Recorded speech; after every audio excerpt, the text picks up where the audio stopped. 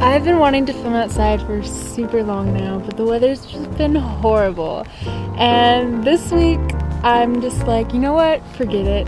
I don't care if the weather's bad. I'm going to be outside filming with an umbrella, and it's gonna be great.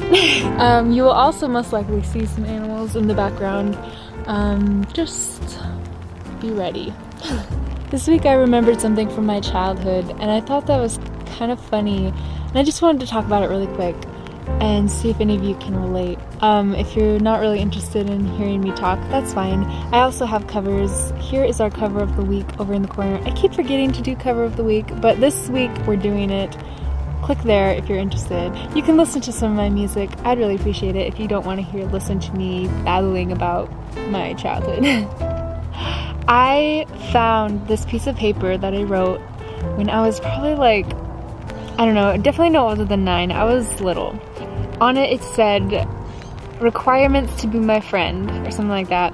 And it said, what's your name and what's your favorite color? All I needed to know in order to be a friend with someone is I needed to know your name and your favorite color. I thought that was funny. It was just such cat's rubbing against the tripod right now. Great. You can be my best friend. I just have to know these two things. I remember also being little, and I would ask, whenever I'd ask another kid about my age what their favorite color is, they'd always have it right off the top of their head. Oh, it's green. Oh, it's a nice shade of yellow. Oh, it's a purple and a pink together. And then I would ask adults what their favorite color was, and most of the time they would say, oh, I don't have a favorite color. And I remember thinking, maybe when you get older you just become unappreciative of all the different colors, and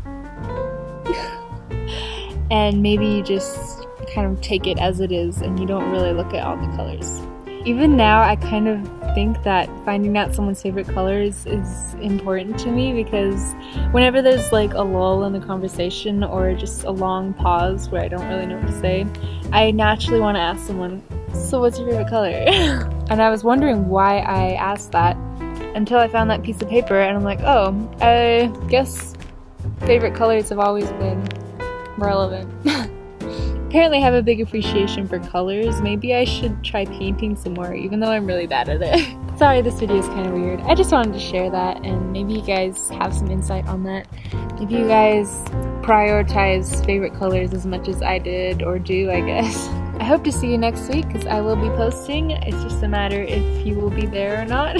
Leave in the comments what your name and your favorite color is so that we can be best friends. Because if not, I don't think it's gonna work. Sorry. And if you're an adult and you don't have a favorite color, what is wrong with you? I mean, there are so many. What is this video? Okay, I'm gonna go.